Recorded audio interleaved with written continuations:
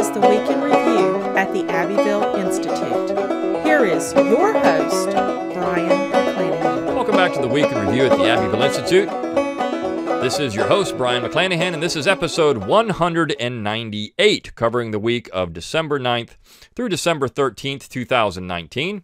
Glad to have you back on the program. Very glad to be here. Don't forget to follow us on Twitter at Abbeville Institute, like our Facebook page at Abbeville Institute, and of course, subscribe to our YouTube page at Abbeville Institute. You can find all those social media accounts at our webpage, abbevilleinstitute.org. That's ABBEVILLE, institute.org. While you're there, give us an email address, and we'll give you a free ebook, and you'll get our Daily Dose of Dixie Monday through Friday and our weekly email on Saturday or Sunday, which includes a link to this podcast. You can also get the Abbeville Institute on the go. Just download our free mobile app, and you can get that wherever you get your application, whether it's Apple, your Apple Store, or whether it's Google Play. Wherever you get your apps, you can get the Abbeville Institute app. So you've got this podcast on the go. You've got all our lectures, website. Great way, again, free of charge. So you can get the Abbeville Institute on the go. Also, you can support the Abbeville Institute by going to abbevilleinstitute.org, where it says support, that little tab there. Click on that, and you'll see donor options. You can donate monthly, annually, or a one-time gift. And so everything we do is supported by you, whether you're a listener of the podcast or whether you read the articles or however you came across us, watch us on YouTube, however it is, we exist on your generous contributions alone. So if you want to explore what's true and valuable in the Southern tradition, we have the end of the year coming up. You're making your tax plans. You can donate to the Institute. It's donating to a charity. You click on that Amazon Smile button at the top of our webpage. Every time you shop at Amazon, you're donating to the Institute. Actually, Jeff Bezos is donating to the Institute, which is awesome. So you've got lots of ways to support the Institute. You can go to, again, click on that support tab, click on the shop part of that. It takes you out to our online store where we have great embroidered Abbeville Institute apparel. So get your Abbeville Institute apparel. It's nice stuff. High quality stuff where, of course, it is embroidered, and so it will last a long time. It's not screen printed, which matters. There's lots of ways to support the Institute, lots of ways to get involved. Share our material on social media, like our podcast wherever you get your podcasts, share it around as well. Do what you can to help us continue our mission to explore what's true and valuable in the Southern tradition. We need you. More than you need us, I think, in many ways, but we need you. So if you are someone who is inclined to open your wallet this time of the year, we would greatly appreciate it. All right, all that said, let's talk about the material. This is the next to last podcast for 2019. We will have one next week, and that will be it. I'll be taking a couple of weeks off. So, and in fact, the Institute will be taking a couple of weeks off for the holiday season. So we'll talk about the year in review for the next podcast. I will get into that a little bit. But I want to talk about the material this week in a general theme. And it's all in a general theme. And one of the things we try to do at the Institute, and I think is very important, is to portray a positive message of the South. You see, we could write something that's reactionary, and it's fine to be reactionary. I mean, this is not something that's should be, shied away from. When the cultural Marxists attack the South, which it doesn't matter whether they're on the left or the right, because essentially they're the same. I mean, with friends like Glenn Beck and others who consistently attack the South, or Alan Gelzo or Richard Brookhiser, who are on the right, they might as well just be the cultural Marxists on the left, or Dinesh D'Souza or these other people.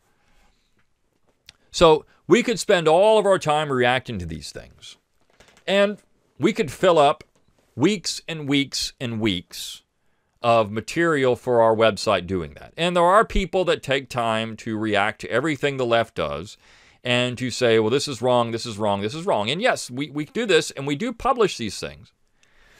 But we also like to have this very positive view of what Southern culture and the Southern tradition and Southern society really is.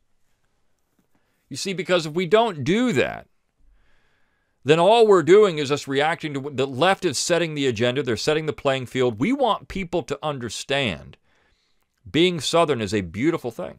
Now, every tradition has its, as I've said before on this show, the South is America, and every tradition has its thorns. Every rose has its thorns. Every tradition has its thorns. You don't hack down the entire rose bush, though, to get rid of the thorns.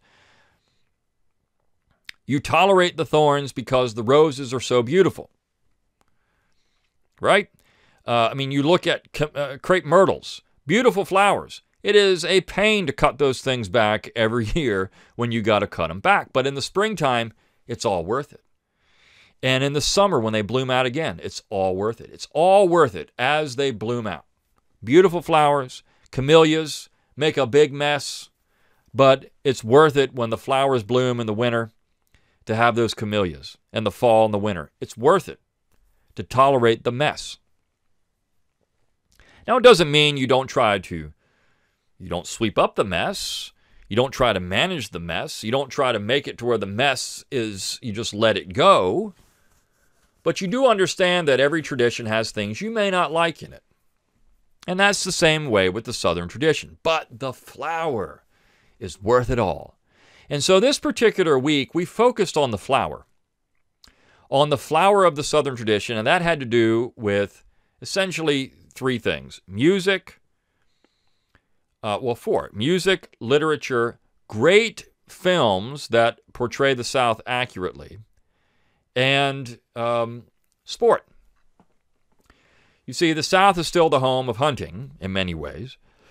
People, of course, hunt all over the United States, but you'll find more hunters in the South than you will anywhere else.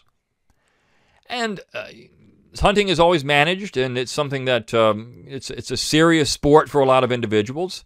It's a nice pastime for a lot of it. It's a way that a lot of families in the South bond. I was in the dentist's office not long ago, and two guys there that knew each other sort of, but they were familiar with each other, and they talked while I was waiting for 45 minutes about their hunting land. Now, you're not going to find that in many other places around the United States. You will find it in rural areas of the Midwest or the West, or even in the North or the Mid-Atlantic states, but this is something that you'll find more often than not. It's why you have so many hunting, camping supply stores and hunting supply stores and gun shows and everything else in the South, because the South loves its blood sports. And that's what these are. They're blood sports. It goes all the way back to Cavalier culture and Celtic culture. And I know people get upset when I say Celtic culture. It's a broad definition. I understand that, right? When I say that, I'm talking about the general conceptualized term of the borderlands that came in and settled in the upcountry regions of the South. Some of these people were Irish, some of these people were Scots-Irish, some of these people were just Scotsmen. There's all kinds of different groups there. Some of these people were Welsh, some of them were just borderland fringe of England. I understand they're not all Celtic by strict definition, but they are Celtic in terms of a large definition, how we conceptualize these people. Okay. You also had Germans and other people out there too. French, Spanish. So we have this tradition of this Southern sport. And look, personally, I'm not a hunter. But I understand it. I understand why people do it. I understand why people like it. Fishing, hunting, all of these things are great pastimes. They're outdoor pastimes. This is that very much that rugged individualism that defined America for so long is held on in the South. Daniel Boone was a Southerner. Davy Crockett was a Southerner. Daniel Boone was the quintessential American. And so when you look at this piece that John Devaney wrote about Maxie Gregg's hunting journal, it's titled Real Southern Sport. It's Maxie Gregg's Sporting Journals, 1842 to 1858, published by Green Altar Books, which is Shotwell Press. It's their other division, one of their other divisions. It's not just a story of hunting. Maxie Gregg, of course, is not politically correct because he was a Confederate general. Of course, died at the Battle of Fredericksburg. But as Devaney points out, he says, Gregg's journals illustrate how close he is to his country kin and worldview and culture, and how dominant agrarian values and culture among city dwellers in the South. Gregg complains of his urban confinement, the rascally and the tedious lawyer trade that he pursues. Every reasonable opportunity is taken by Maxie Gregg to go afield. As Dr. Kibler notes in his foreword, and of course Jim Kibler is one of our scholars, Gregg's journals are rich sources of the customs, topography, ornithology, climate, flora, and fauna of the Carolinas, Georgia, and Mexico. Gregg's grandfather, Jonathan Maxey, was the first president of the State Carolina College, which is now University of South Carolina. Maxie Gregg was a student of the first rank when he attended South Carolina College.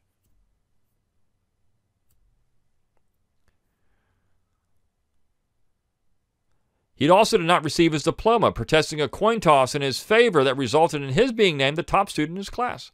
Gregg thought the faculty needed to make the hard choice between himself and his academic rival. He wanted no academic prizes gained by the whims of Madam Fortune. The assistant revealed in Gregg both high principle and a certain intransigence, traits one expects in a future fire eater. Gregg's academic credentials shine through in his journals and the meticulous descriptions of weather, location as determined by latitude and longitude, his facility with the Latin names of birds, and his astronomical observations of rare aurora borealis over the city of Columbia. So, this is a well-educated man who's writing about not just hunting and sporting, but about Southern life and all the things that made an agrarian man. And I think that's important. Again, this is the flower of Southern culture. As Devaney says, contrary to popular views of many, the Southern elite rarely had the time or inclination to sip mint juleps on the porch. When time did present itself, Gregg preferred to spend it afield.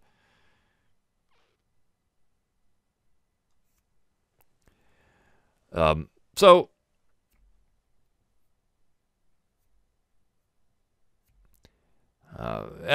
Devaney says, the Maxie Gregg's journal is a sporting journal, and to the modern sportsman or conservationist, it can be jarring to read. I have hunted, cleaned, and cooked waterfowl and upland birds for many years, so there is little about life in the field that would give me pause. What does arrest one about Gregg's journal is that most of his kills are birds contemporary hunters no longer classify as game birds.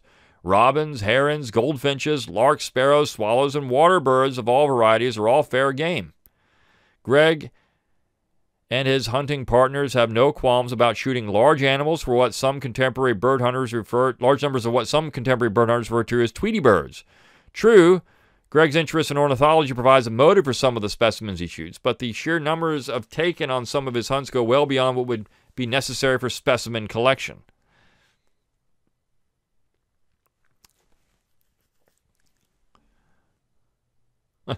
If contemporary ideas concerning conservation are all but absent in Gregg's day, hunter safety was a casual affair for Gregg and his companions. On 2 occasions, Gregg records firing into bushes at game that he thought was sheltering there, but which he could not see. He did not seem too concerned with what might be downrange from the bushes. It was also amusing to read of Gregg's firing buckshot and number 4 shot at diminutive songbirds, giving new meaning for the term overkill. So, I mean, it's an interesting look at Southern society, but it also provides, as I said, a look at, and as John Devaney says, Dr. Devaney, as a look at Southern life and society and culture and the world in which they lived, not just the people, but also the place and the time. It's a positive view of these things in many ways. It's an agrarian view of the world. And so we have that part of Southern culture that's worthy of preservation, Southern tradition that's worthy of discussion. But then we have one of the most beautiful parts of Southern life, which is music. And we have 3 pieces this particular week about music. I want to start with the last piece first. It's the piece on Not Just Whistling Dixie by Jack Marquardt, who's one of our resident scholars in Japan. We have 2 there now, interestingly enough.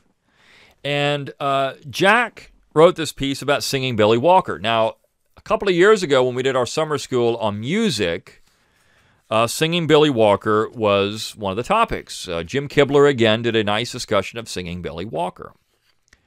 And what most people don't realize about modern Christian music is that Billy Walker and his brother-in-law, Benjamin Franklin White, wrote the hymnals that just about every Protestant and even some Catholic churches use on a weekly basis in their services.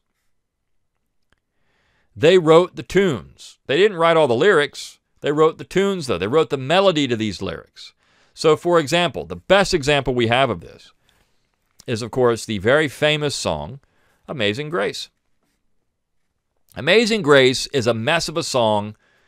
The lyrics are written by John Newton, but he didn't write a melody. He wrote the lyrics. And so up until Singing Billy Walker, you had various versions of Amazing Grace all over the place. Europe, the United States, people had different melodies, and some of them are a little bit strange. They would definitely be strange to us now because we all know the tune. Singing Billy Walker comes along and he writes the tune, and it becomes the accepted melody across the world, not just in the South, because, of course, Singing Billy Walker is from South Carolina. Benjamin Franklin White's also from South Carolina, but then eventually moved to Georgia. Not just the South, but all over the world. And what most people don't realize is when they sing that tune, they're singing a Confederate song, because Singing Billy Walker was an ardent Confederate. His Southern Harmony and Musical Companion was the hymnal for many Protestant churches in the South and then also in the North. Benjamin Franklin White's Sacred Harp hymnal was widely used north and south. And where I live, there's a little town north of here called Whitesville. It's in Georgia. And it was founded by Benjamin Franklin White. He moved his congregation here. He had a falling out with Billy Walker. They were, brothers through marriage, and they didn't necessarily get along all the time. But they were both responsible for this growth in Christian music in the South. And, of course, that growth would then transfer out to other parts of the United States, and people sing essentially Confederate songs every Sunday. If they knew that, there would probably be some effort to ban Amazing Grace, or they'd go back to some version of it before Singing Billy Walker got a hold of it, because that's a racist song now, even though the entire song is written for absolution for slave trading. And, of course, everyone knew that. But it's a beautiful tune, and the way that it's sung, of course, is a beautiful melody, and it's written by Singing Billy Walker. And I think Jack does a great job bringing out who Singing Billy Walker was. And we've got a lecture on it. If you just go to our webpage, abbevilleinstitute.org, and click and look up Singing Billy Walker, it will come up with that lecture by Jim Kibler from a couple of years ago at our summer schools, 2018 summer school. On Southern music. Great, great conference, by the way. But this piece is indicative of what the Southern tradition offers to modern America. You see, what does the Southern tradition bring to us today? It's not just to talk about, well, this is the way they did it in 1842, 1843. No, what does this say about people, and what can it bring to Americans today that would give them something of value to help them live better lives? And one of the things, of course, is conservation. One of the things is agrarianism. One of the things is music and literature and film. And so if you look at the piece that we ran on Monday, it's by Ben Jones, who, of course, was Cooter on the Dukes of Hazzard, wrote this for the website and said, hey, I've got this little short story I want to give to you. Would you run it? Might be interested in it. And I said, sure. It's a little fictional piece about a neighbor that he has from the North who thinks that everything good is from the North. And he's got this other neighbor who shows him a lesson about real Southern music. And basically he says everything that's good about music came from the South. And he's right about that. Again, an entire conference we did is dedicated to that position, that all music, I think there was, polka or something else that Tom Daniels said, wasn't. But basically all American music comes out of the South. And so this is a funny piece because the neighbor, this Yankee neighbor of his, can't get over the fact that he was shown up by this Southerner who brings out his banjo and he plays all these tunes. It's really good the way that Jones puts all this together. and the story that he tells. And it's funny. It's funny. He told me in the email, he said, well, I ran this by my wife and Daisy Duke, who's staying with us, and she liked it too. So this is approved by Daisy Duke. And I think that if anybody reads it, it's not something, again, we run literature at times, and we run little stories, and it's about music. It's not something we always do, and I know people like it when we do the political stuff, and that's okay. But we got to remember what the beautiful thing about the South is, and music is that, and literature, telling a good story. Who are the best storytellers in America? Southerners. Why? Because they know the dramatic pauses. They know how to do the right things. They know where to put the right inflection. They know how to grab people, and I think Ben Jones is an excellent storyteller. He's been doing it his whole life. And that story is no different. And then I wrote a piece on Wednesday entitled The Steelwoods. It's about the band The Steelwoods. It's a new band. The lead singer, and I'm not sure where the guitar player is from. I think he's also from Alabama, but I could be mistaken about that. But certainly the singer is. Excellent vocalist from Randolph County, Alabama, which is just near Birmingham.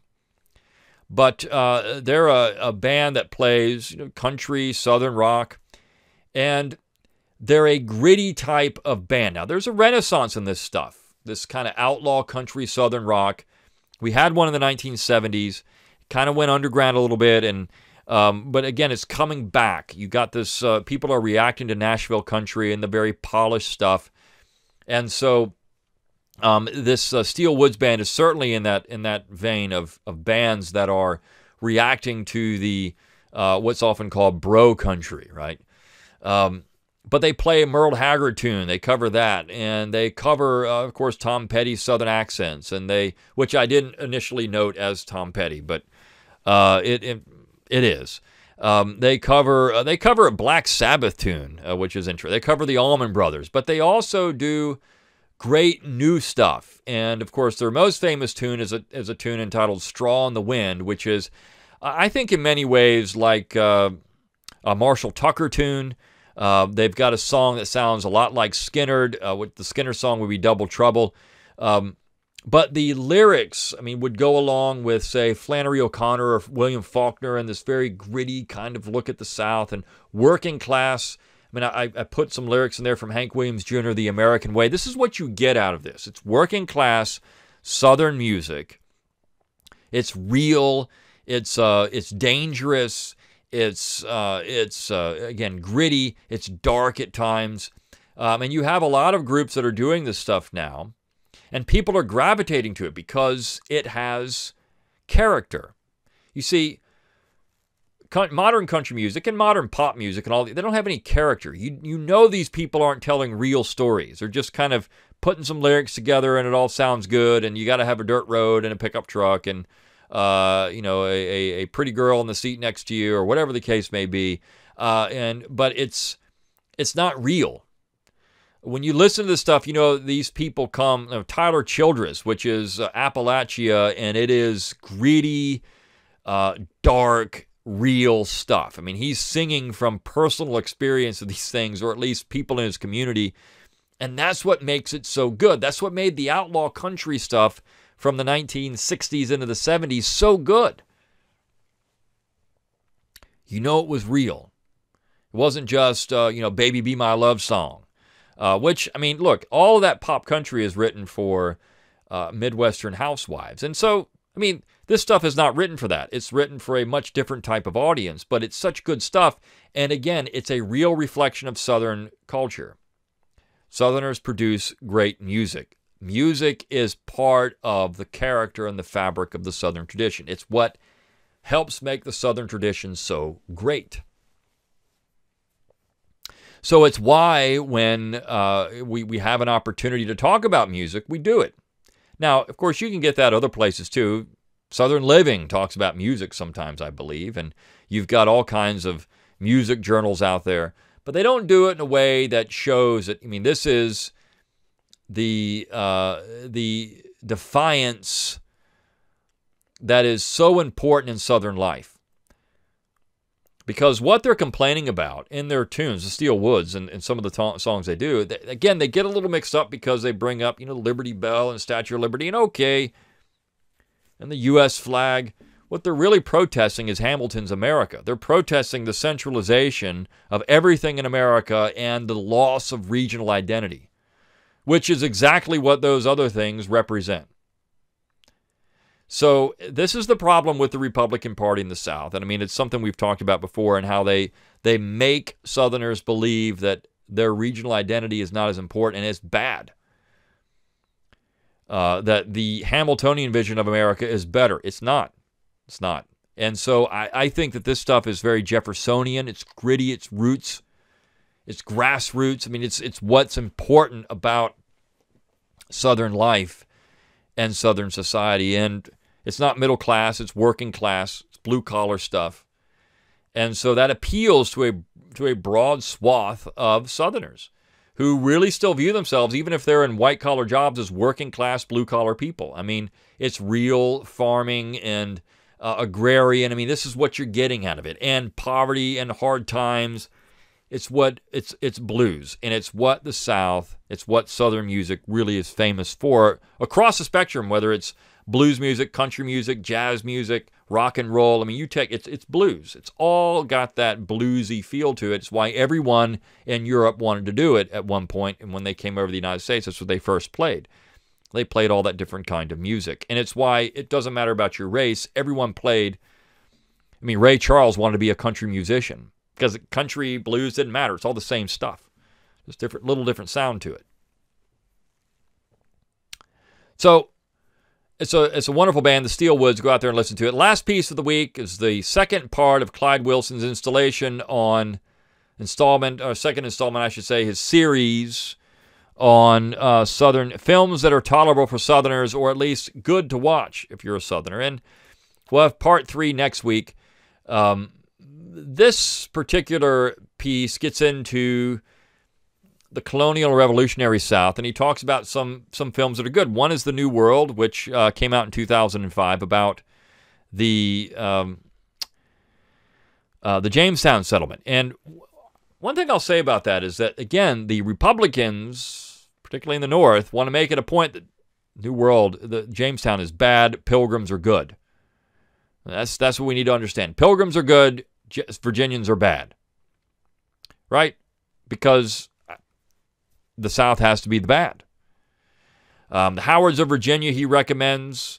The Patriot, which, funny story, when that film was being made in 2000, I was in South Carolina, and my roommate at the time, it was being made in, I guess, 1999. My roommate at the time came back one weekend. He was up where they were filming it. He said, yeah, they were doing a casting call for extras.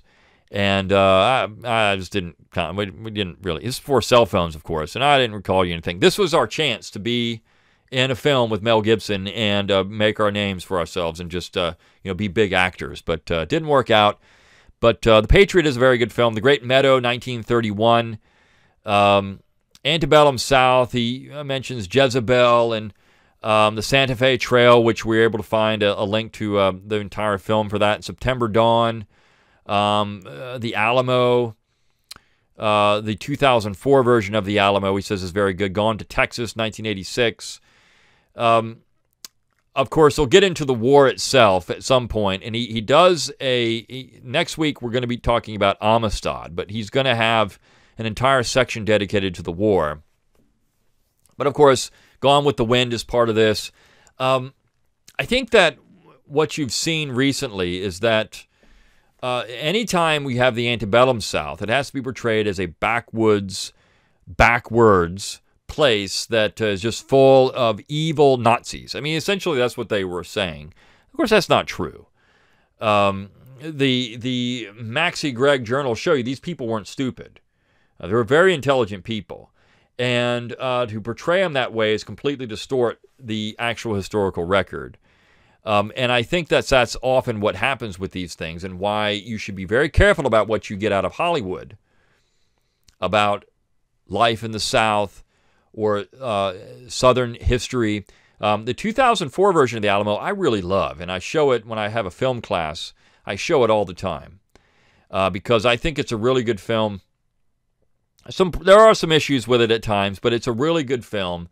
And it does a very nice job of accurately portraying the Battle of the Alamo, and of course the lead up to the Battle of the Alamo. One thing it does not do, I mean, it kind of shows a massacre at Goliad, but it does a great job with the Battle of San Jacinto. I mean, it's a good film. It's not just about the siege of the Alamo. It gets into everything leading up to that Texan independence and, of course, the aftermath of the Alamo. So I really like it. It's got some good Southern actors in it. Billy Bob Thornton is one.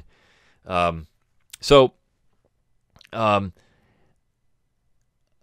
definitely recommend that you read these installments in this series by Clyde Wilson and go out and get these films. Some of them, again, are available. We put a couple of links up there for YouTube videos. The General, which the silent film The General, is just absolutely hilarious. If you're looking for a film to watch with children, it's a great one. I mean, there's the violence is slapstick, like Wile E. Coyote and the Roadrunner. I mean, it's it's funny stuff, and the Confederacy wins, and they're the good guys at the end of the day, which is great.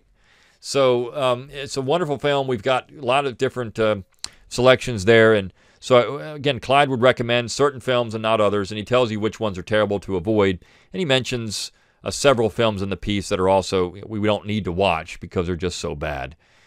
So all that said, these are the beautiful things about the Southern tradition that we need to hang on to, and that we should hang on to, and what we should champion and be a very positive message for the South moving forward, because that's how you're going to persuade people that the Southern tradition is worthy of respect, admiration, and emulation in many ways. Until next time, good day.